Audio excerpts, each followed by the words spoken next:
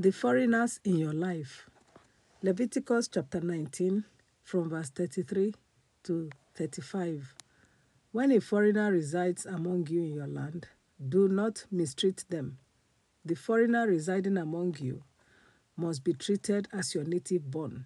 Love them as yourself, for you were foreigners in Egypt. I am the Lord your God. That's the New International Version. There are different sets of people who make up foreigners to you. If you are very wealthy or at least financially comfortable, every poor person may be somewhat of a foreigner to you. His lifestyle is different from yours because he cannot afford the kind of things you have access to. How do you treat people who are less privileged than you? The Lord instructed Pastor Tessie to begin to bring some of the homeless people in their community to church on Sundays. She should arrange lunch for them. Someone should pick them from the homeless shelter where they were staying and then return them there after service. Tessie discussed this with her ministers and church volunteers and started to do exactly as the Lord instructed her.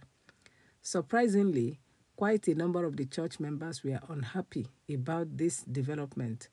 Their reason was that they didn't want homeless people who probably didn't have access to water to take their bath to sit near them. They didn't want their beautiful clothes to be stained by poorly dressed people. They also didn't want to smell like them. So there was a lot of murmuring in the church. Some were also unhappy because homeless people had no money to give as offerings and tithes, so they would not be of any use to the church financially. Unbelievers, new converts, and weak Christians are the foreigners in some Christians' lives. Isaiah 65 verse 5, who say, "Keep to yourself, do not come near me, for I am holier than you. These are smoke in my nostrils, a fire that burns all the day." That's the New King James Version. Some Christians think that anyone who is not born again or who is not as strong as they are spiritually is not good enough and should never come near them. Luke 18, 9-14. To some who were confident of their own righteousness and looked down on everyone else, Jesus told this parable.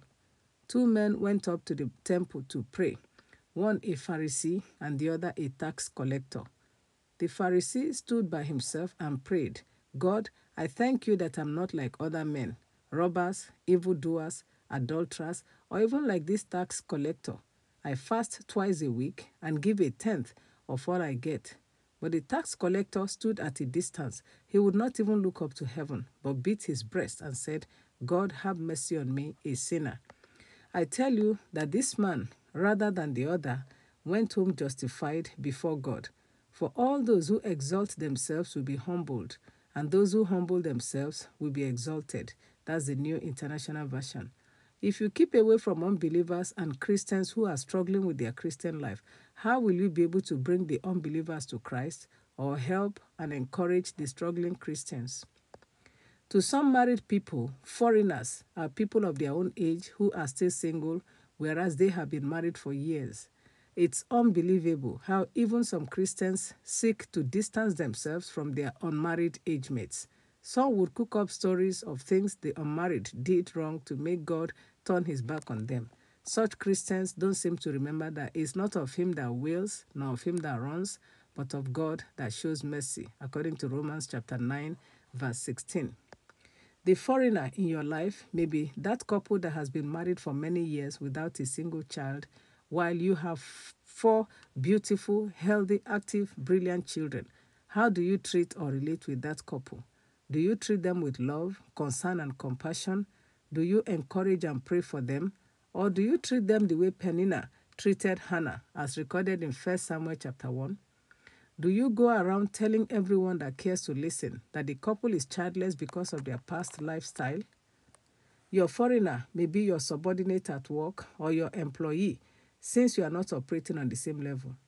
God wants you to treat that foreigner the way you would want to be treated if you were in his or her situation, not in a proud, condescending manner that would make it impossible for you to tell them about Jesus and his saving grace.